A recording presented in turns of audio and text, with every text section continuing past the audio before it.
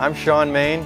I own Midwest Rod and Restoration Incorporated in Wapello, Iowa. I restore classic cars and build custom hot rods. It takes kind of a crazy person to work on a car for a year or longer, and I happen to have 8 other crazy people that help me build cars. Community Bank and Trust pays attention to the details, and in my business, that's what I need. They've helped me from starting out all the way to where I am now. Community Bank is behind me every step of the way. Member FDIC and Equal Housing Lender.